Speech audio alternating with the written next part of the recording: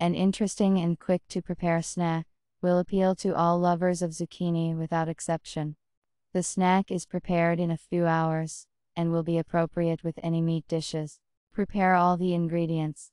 Cut the zucchini into strips using a special device, or simply cut it with a knife with a thin small straw.